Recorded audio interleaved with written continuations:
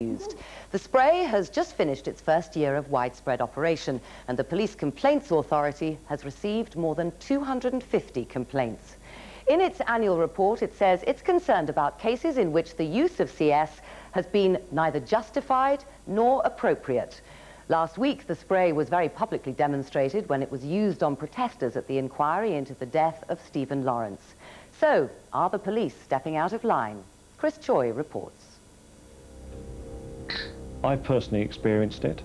It is not pleasant initially. I wasn't threatening him. All I was doing was refusing to get out of the car. I got up and was restrained and CS sprayed, still with my daughter in my arms.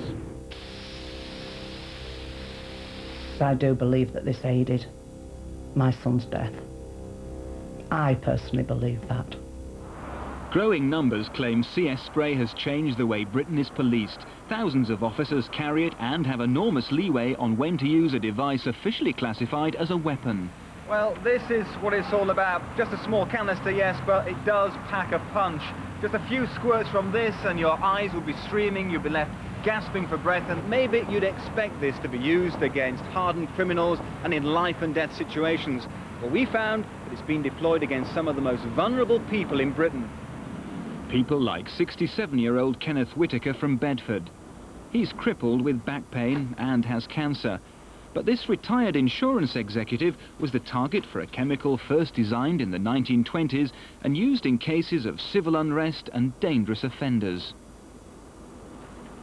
Well, my wife, every fortnight on that particular day of the week, she goes to a hairdresser's that she's frequented for the last 20, 30 years.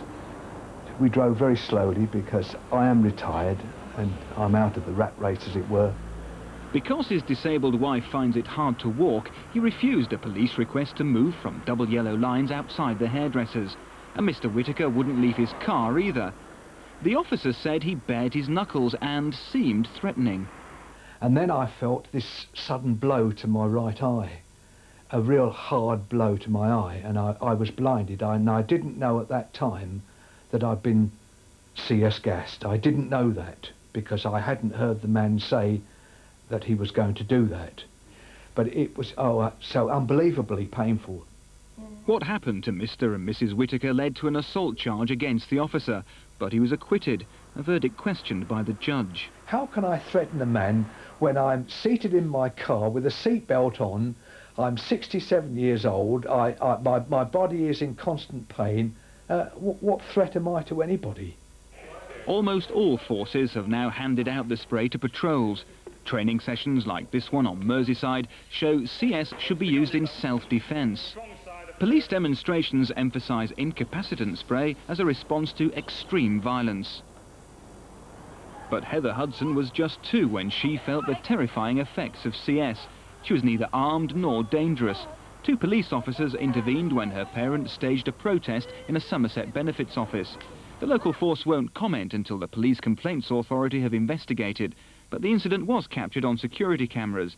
Martin Hudson was found guilty of using insulting or threatening words or behaviour, but not of assault. His main concern was the effect on his daughter. To use it anywhere near children without a warning, in a non-ventilated area, I think it's just disgraceful. I felt shocked, and I wasn't actually sprayed. I mean, I can only say from what I've seen as her mother that the effect it's had on her. I don't know, you know, as she grows up, I'm sure that's going to be one of her earliest memories that sticks with her forever, that's for sure. On the beat with CS in London. Use of the spray is largely governed by guidelines from the organisation representing senior officers. They say the system works. We don't want to be a police force or police service that's seen to be violent towards members of the public who are aged or in some way not able to properly cope with the violence that's been perpetrated against them. So what about the pensioner on the double yellow lines? But really, I don't wish to comment on that particular case. I mean, you've read it in the newspapers. Isn't that kind of thing evidence? They're using the spray for convenience rather than out of necessity. Well, I can only reiterate that I have faith in the British Police Service. The British Police Service does not indiscriminately use incapacitants. In the Pennine Hills of Hebden Bridge, we found a case which raises further doubts about CS and the guidelines that control its use. A distressed man jumped from this window. He landed 40 feet below on these stone cobbles. It's a case that highlights some of the dangers of a policing tool that officers have been keen to describe as remarkably safe. John Brennan and his partner Claire Kunzler. 3 months ago, he became so psychologically disturbed, the emergency services were called.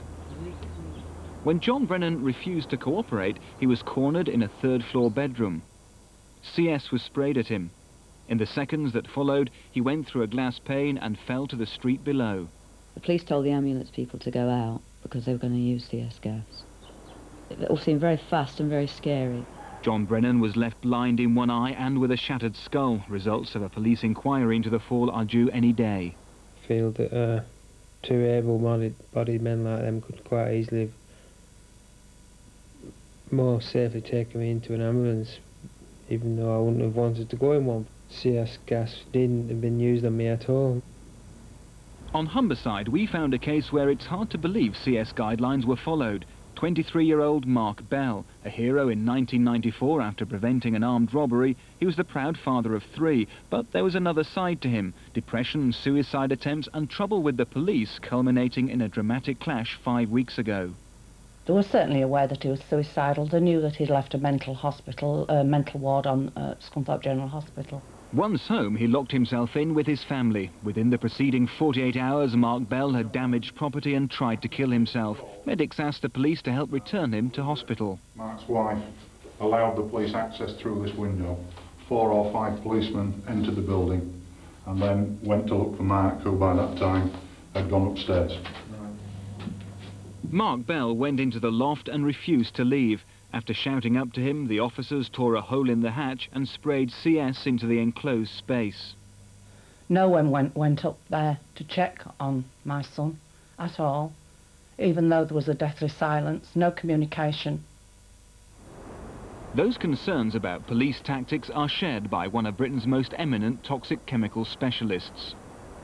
Someone is in an enclosed area, they can't get away, they can't breathe in fresh air into their lungs, which is what they need to stop it hurting, and they're going to be very frightened. So you don't use it in an enclosed area. So in your view, not an acceptable police practice? No, it wouldn't be acceptable, and if you did spray into an enclosed area, you would have to go in straight away and get somebody out. And if you didn't do that, if there's a delay? Well, I think if there was a delay, then I don't know what that individual might do. Mark Bell was alone in this roof space. At first he responded to the police below, then all fell quiet, until a sergeant arrived and entered the loft. He found Mark Bell hanging dead from a makeshift noose. The Humberside force refused to comment on this use of CS, saying the matter is under investigation. The Association of Chief Police Officers wouldn't talk about individual cases, but its faith in the controls remains unshaken. The guidelines are quite clear. You don't leave people unsupervised after they've been sprayed by the incapacitator. But there's evidence that's what happened here. Only police and coroner's inquiries will discover the exact circumstances of a case which, with others, calls into question the safe use of CS. It seems to me that police are becoming trigger happy with CS spray, using it as a weapon instead of what it's supposed to be used for. And we are desperate as a family that this type of thing needs stopping, and it needs stopping now. Well, the Police Complaints Authority says it'll continue to monitor complaints about CS spray with a view to undertaking more detailed research on the issue.